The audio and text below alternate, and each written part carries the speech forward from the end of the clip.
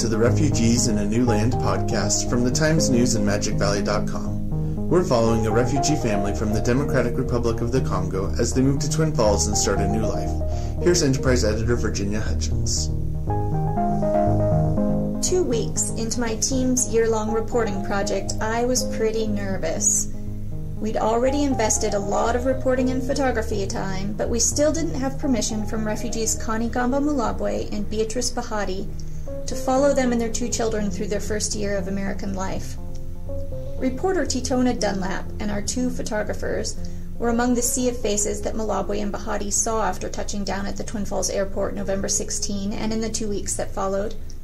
The couple knew they were journalists and courteously answered their questions, but because of the language and cultural barriers, Titona still hadn't explained our mission to the couple and asked for their permission to become part of their lives for a whole year. And we still knew very little about the couple's experiences in the Democratic Republic of the Congo or in Malawi where they fled. Now it was time. Through interpreter Mary Lupumba, who speaks Swahili and English, Titona made an appointment to visit the family at home November 27. Here's Titona. I wanted the couple to be at ease so I could get a sense of how they acted at home, but the reception was formal. They politely showed me to a chair and invited me to ask questions. I tried for informal conversation, but with the need for an interpreter, it turned into more of a list of questions and answers. And the questions got a lot more difficult to ask when we got to the point in Mulabwe's story when his parents were killed, and he fled from the DR Congo, just running.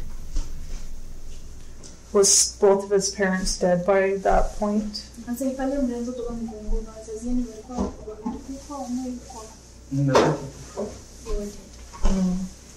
Was it something that happened in front of him?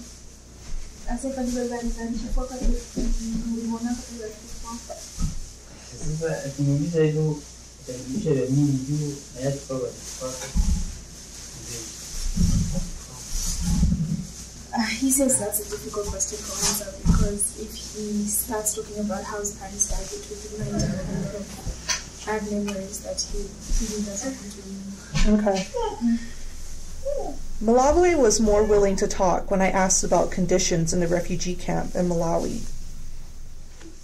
What is the camp like? Like, where do you sleep? Is there a lot of people, I don't know, trying to fight for the same things, like food and clothing?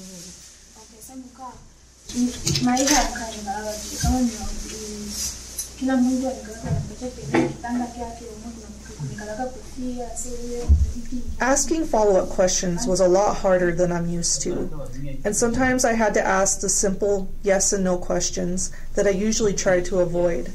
I just didn't know enough yet. Okay, so what they do is they give out a few beddings, food, and then they'll give you a place, like a bare place, and then when you go there, you have to build something there for yourself. Okay. So that was what was done for him. He was given a blanket, and then he was given a bed where he could breathe for just sleep. You said he was given a blanket. What else? Blanket.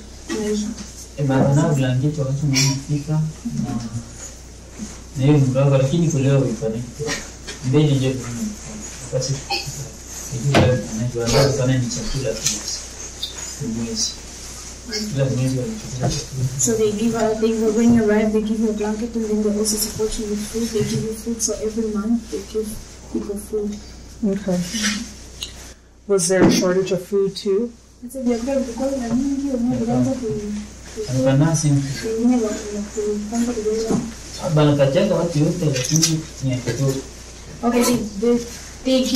give everyone, but then not a lot for it to last for a month.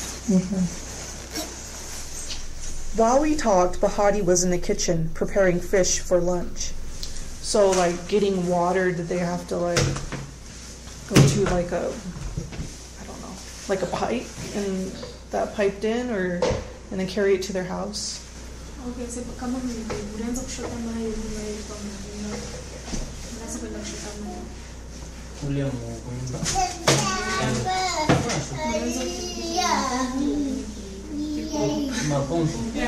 They had a hand pump. So do they like how it is now, where you just turn on the faucet?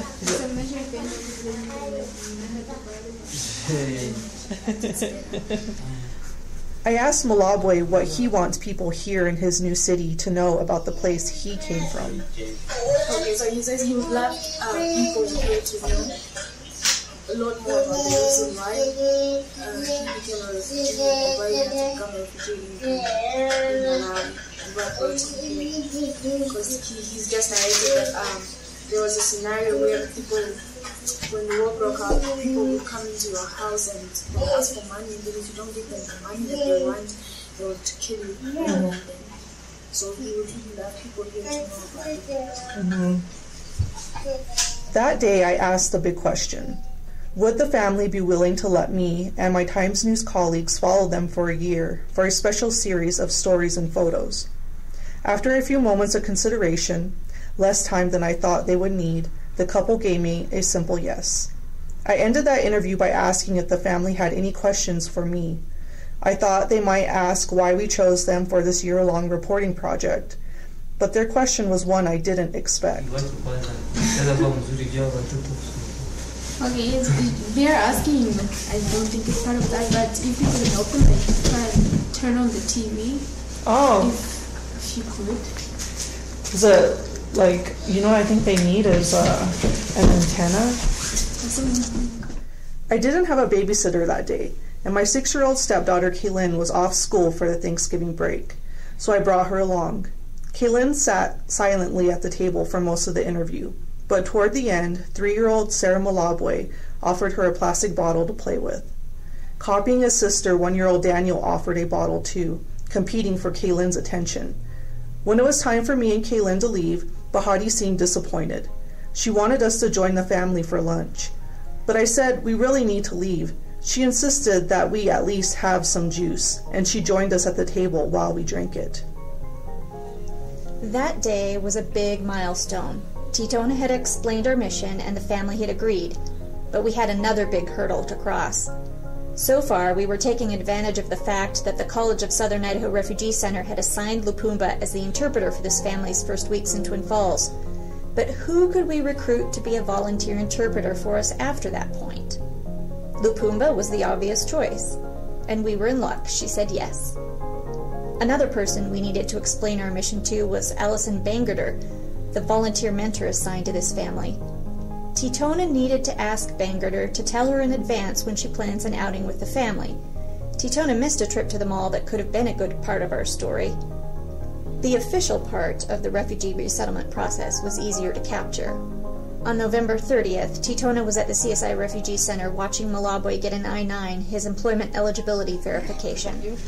Okay, these are your papers for when you get a job. You will need to show this at your I-94, so keep it in a safe place at home, okay? Okay,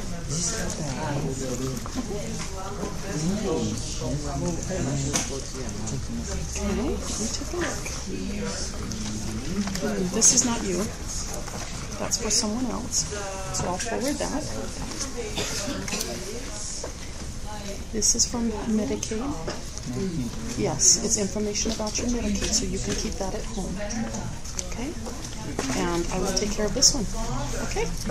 Thank you.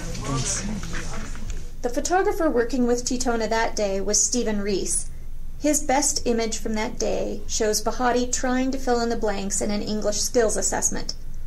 Bahati's head is bowed over the papers with her hand pressed to her forehead. It's a picture of frustration. Here's Stephen. Beatrice was struggling at first, which you can tell in the photo. Rena Garibian, the Refugee Center's English language training coordinator, said that she had the skills to do the English worksheet on her own, but she didn't have the confidence. So after Rena encouraged her a couple of times, Beatrice started connecting the dots and moving through the test at a normal pace. A lot of the transition for these refugees is just getting over the shock and the change of being in a different environment.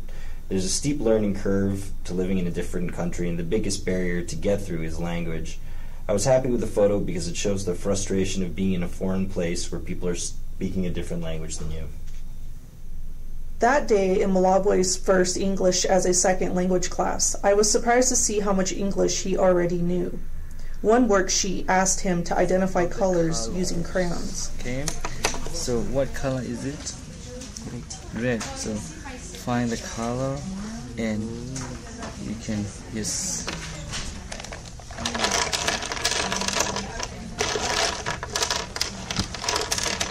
Yeah, there's a lot of colorful colors and what is it? Orange, yellow, green, good. Purple, pink, good. You know the other colors. Where are you from? I'm from Congo? Yeah. Oh, I live in Malawi. Malawi, Congolese. I live in Malawi. You speak Swahili Yeah. and only Swahili, Only Swahili French and English. Just No problem. Okay. While an ESL teacher quizzed Malabwe on letters and numbers, other refugees around the room worked on computers. The teacher circled the room, stopping to help anyone who struggled. A, B, what is it? D, E. Okay, what is here? A, B, C. yes, you need to write your F, okay? What I want to show you. Nice try, just nice try. No congratulations. No. I will show you the student learn. The ESL teacher seemed impressed with Malabwe too. Now, this is number. Write the number. This is 9 and this is number 9. Okay. 13, right? 77. So what is it? 19. So which one is 19? Can you write here 19 number 19? Oh. Good. Okay, now you understand, right? Good job. Covering an ESL class is one thing. Breaking through the barrier of polite formality and really getting to the heart of this family's story will be another thing entirely. Basically, it's a question of trust. Fortunately, we were about to have a breakthrough. You'll hear about it in our next episode. We'll also take you to the doctor's office where the pregnant Bahati learns the sex of her baby, and to the ESL class where her husband gets a surprising gift.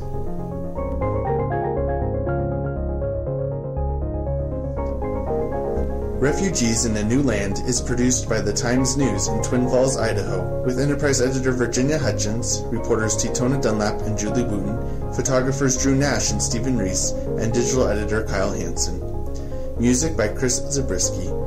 Find more about this project and complete coverage of South Central Idaho's news at magicvalley.com.